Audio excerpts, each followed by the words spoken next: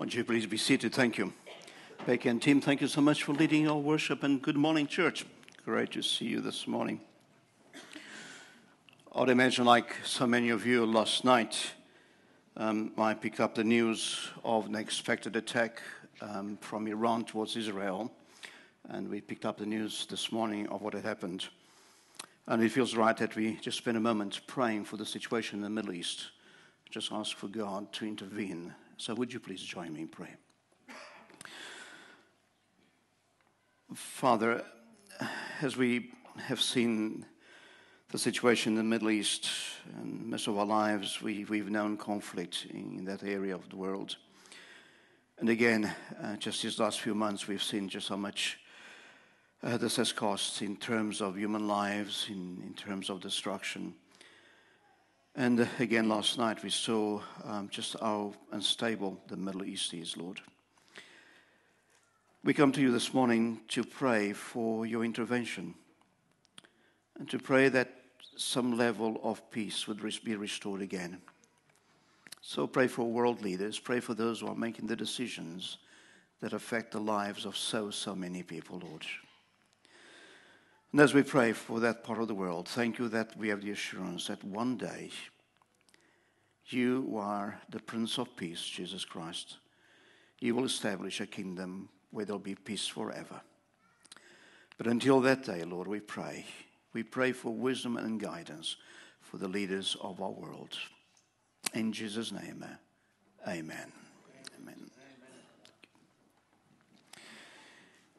In my mid-20s, I was part of a group that helped what was called the CARE program at the YMCA in Cape Town. In those days, the YMCA in Cape Town was a through and through Christian organization. And one of the things that this group did was to organize weekends for young guys who, for all kinds of reasons, had kind of gone off the rails, were trying to put their lives together again.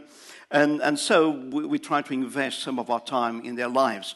And I really have got some good memories of those weekends. And one of the hikes that certainly has stayed in my mind ever since, let me tell you a little bit about it. We started climbing Table Mountain on a Saturday morning. It was glorious weather, really a great day. The sun was shining. It was a nice warm day. Everyone was pumped up for what was going to be a 3-4 hour hike, really looking forward to it.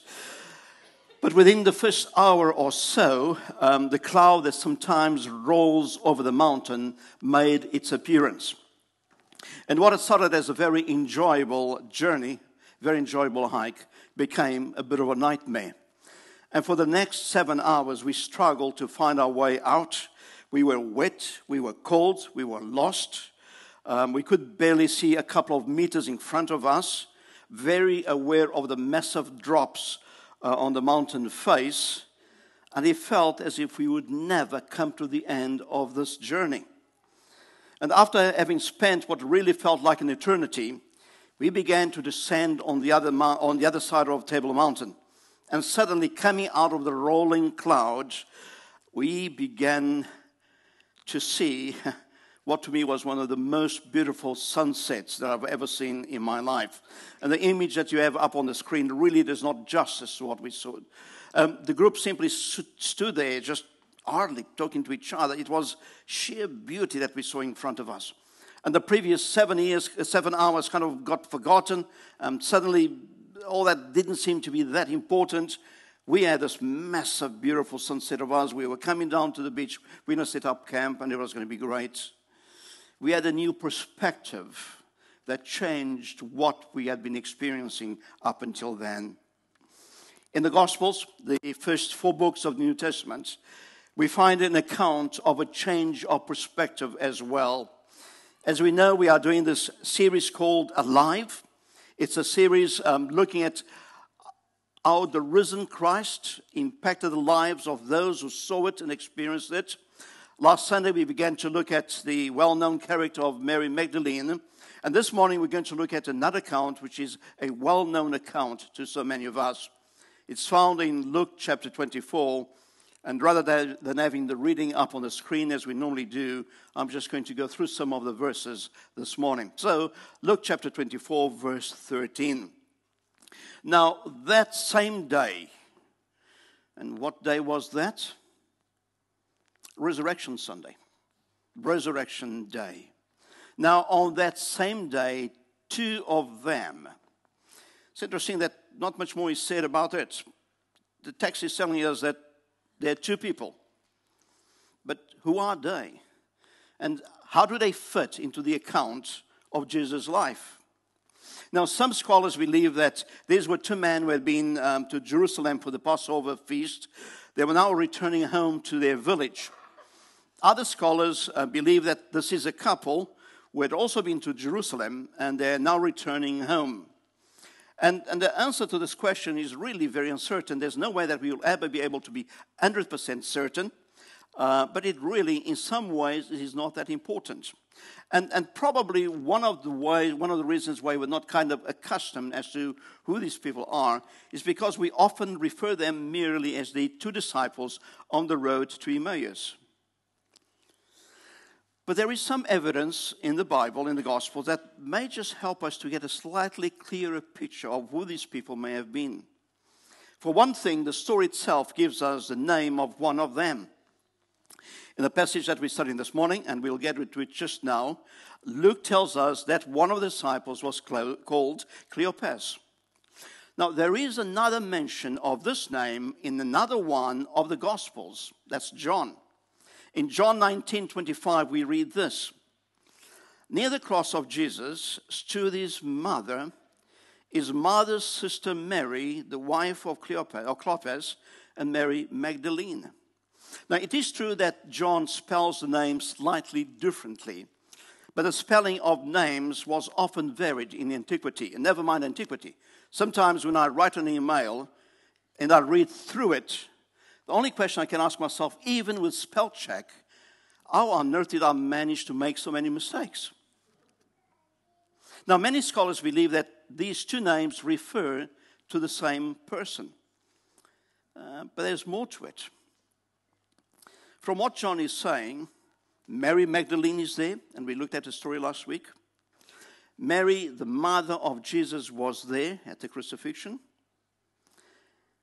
And there was somebody else there, Mary, who was the wife of Cleopas, who was the sister of Mary, the mother of Jesus. Which means that if this were to be true, then this couple that are walking on the road to Emmaus were a family of Jesus. Now, I wouldn't create a doctrine based on this. And I certainly wouldn't want to say that with absolute certainty that the couple that we find here are family of Jesus. But it is an interesting idea that some of the scholars have been developing over a period of time. So, okay, back to the passage. Now, that same day, Resurrection Sunday, two of them who may or may not have been family of Jesus were going to a village called Emmaus, which was about 7 miles from Jerusalem. It's a short trip, it's only 7 miles, but one that would take, give or take, about an hour and a half at a normal pace. And as they're walking together on this journey, they were talking to one another when a stranger appears behind them listening to their conversation. Verse 14. They were talking with each other and everything that had happened, and this is referring to the weekend, the Passover weekend, and the crucifixion in Jerusalem. As they talked and discussed these things with each other, Jesus himself came up and walked along with them. But they were kept from recognizing him. He asked them, "What are you discussing together as you walk along?" Now, Luke tells us that Jesus himself gets close to them and asks what seems to be a very normal question. As this couple are discussing, they seem to be so engrossed in their conversation. They kind of stop and listen to Jesus. Verse 17, they stood still, their faces downcast, and one of them, called Cleopas, asked him, "Are you the only one visiting Jerusalem who does not know the things that have happened in these last few days. So, what conversation are we having? Are you the only person in Jerusalem who doesn't know what's been going on in the last few days? Where in the world have you been? Now, Jesus did not answer the specific or the implied question directly. But if he had answered the question, I wonder if you'd say something like this. So the first question is, do you know what's happening in Jerusalem? Probably you could have said, I am the only person on earth who actually fully understands every single thing that happened in the last few days. Had Jesus answered the implied question, where on earth have you been? Maybe he could have said, well, let me start on Thursday night. I was with some friends. We were celebrating Passover together. And after that, I went to the Garden of Gethsemane on the Mount of Olives, and I prayed so intently that I was sweating drops of blood, begging my Father concerning the mission that he had set before me. And when that prayer was finished, I went across the Kidron Valley. There, in the darkness of the night, I was arrested by a group of soldiers carrying torches and swords and led by a former friend who had betrayed me.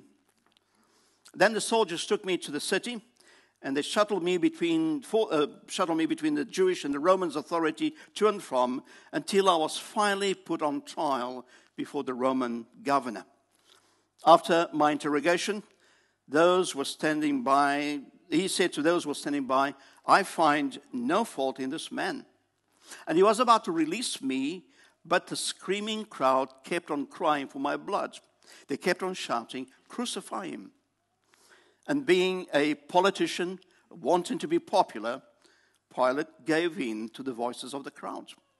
He had me brutally beaten, crowned with a crown of thorns, and led me out of the city of Jerusalem to a barren hillside called Golgotha, where I was executed by crucifixion.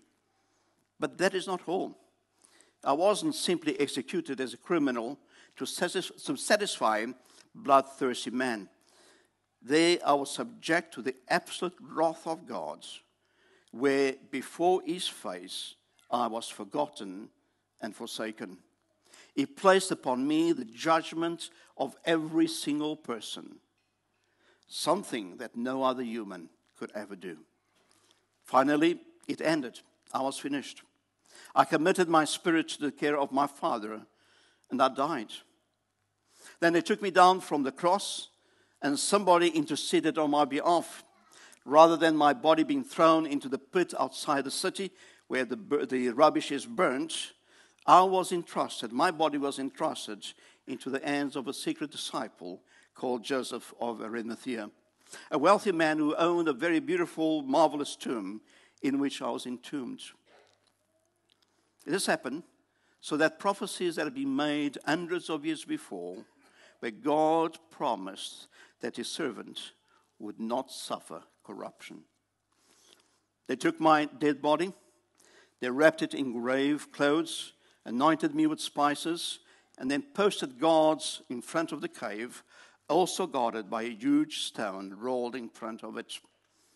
Then early this morning, a cosmic burst of power returned my soul to my body. My heart began to beat and pulsate with blood driving through my veins and arteries, and I opened my eyes. I was back from the grave. Angels came and rolled the stone away, and I walked out into the dawn alive.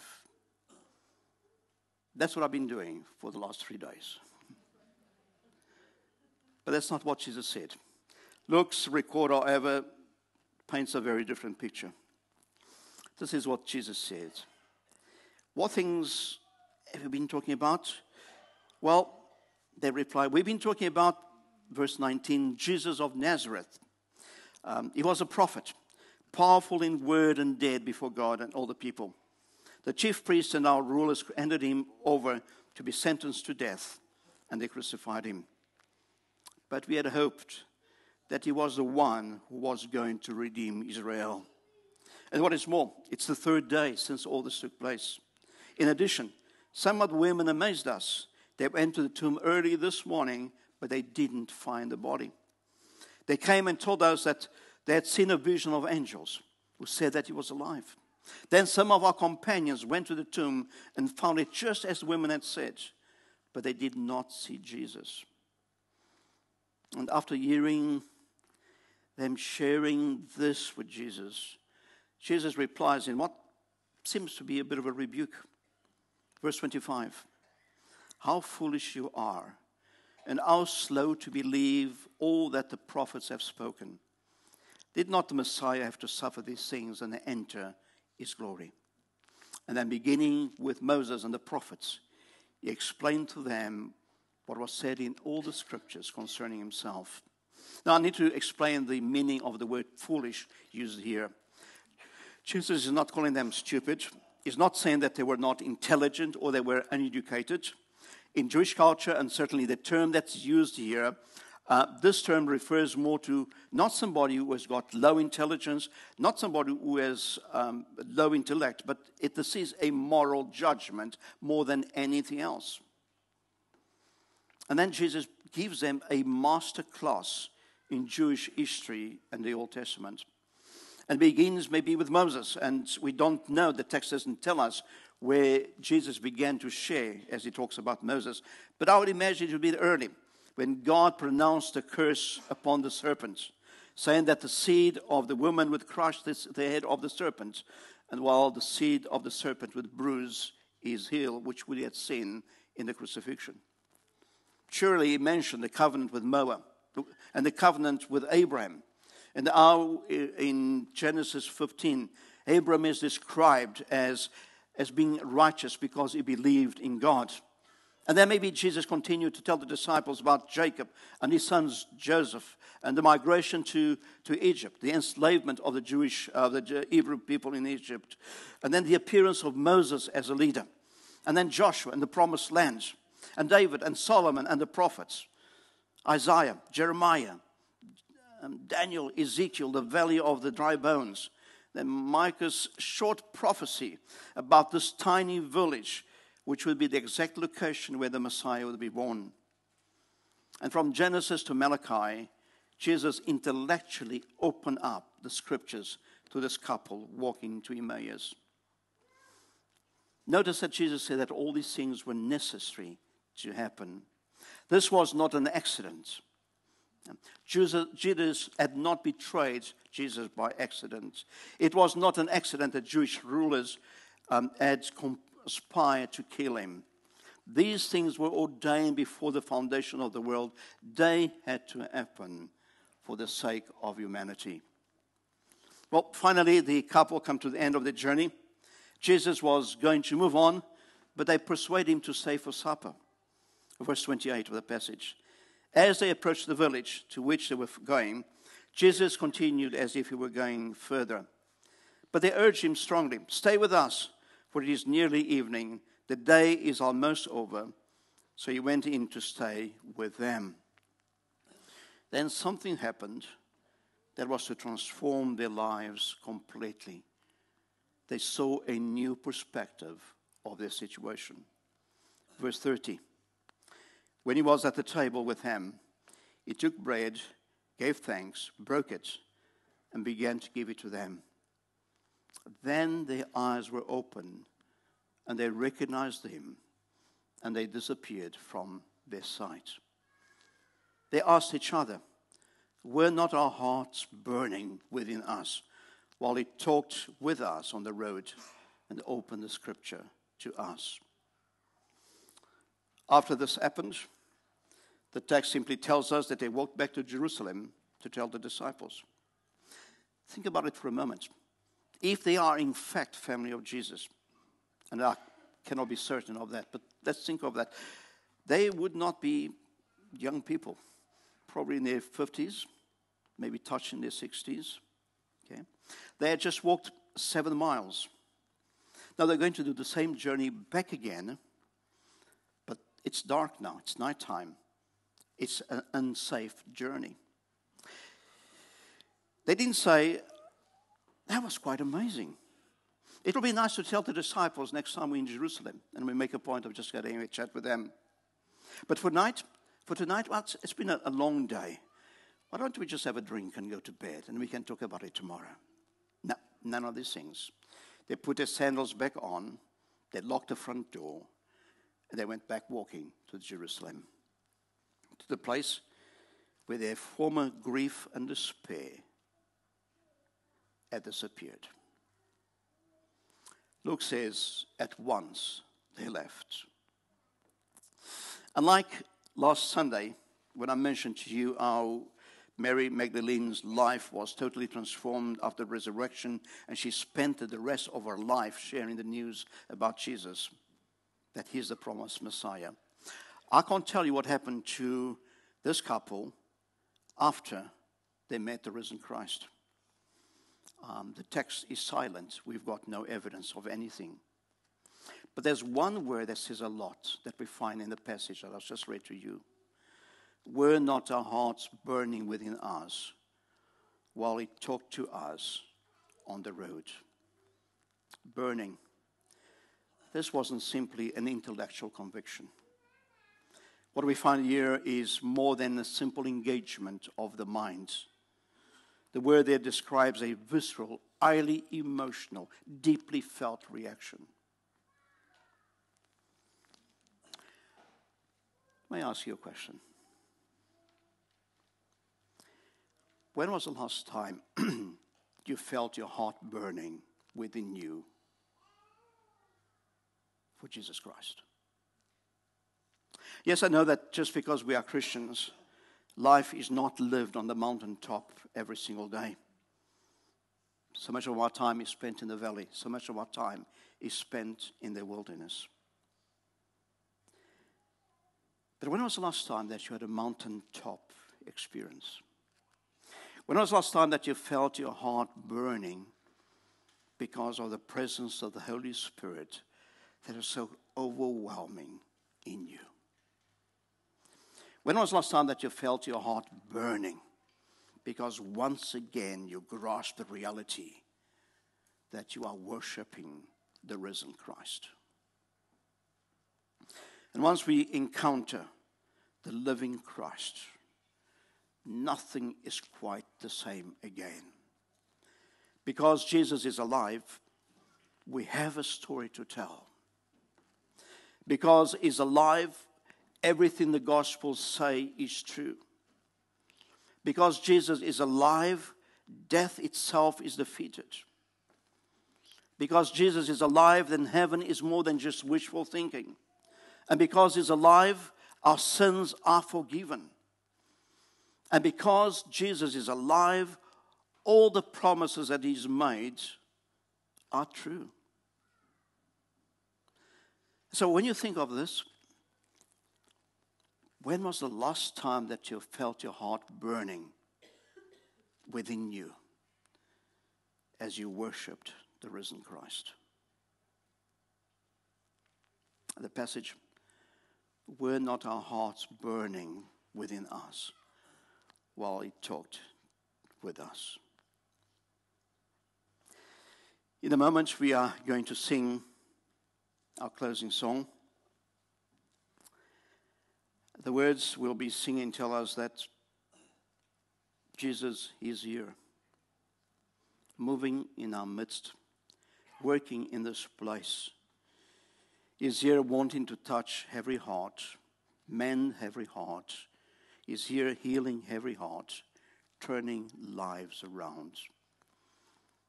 He is the way maker, the miracle worker, the promise keeper, light in the darkness. Our God, that's who he is. And so, let me ask you again for the last time. When was the last time that you felt your heart burning within you as you worshipped the risen Savior? Father, thank you that as we look at the cross, the empty tomb, there is nothing else in us that we can do but bow down before you and worship you. when the reality of the empty tomb becomes more than just an academic thought, it becomes part of who we are. Lord, our lives are so transformed, and I thank you for that. And yes, Father, there are moments when our life is just spent in the valleys and the wilderness. But I pray, help us to be the type of people, those who long for those mountaintop experiences where our hearts are burning within us because we know that Jesus Christ is alive. Pray for myself. Pray for each one of us here this morning, Lord. May that be our experience as we begin this week. In Jesus' name, amen.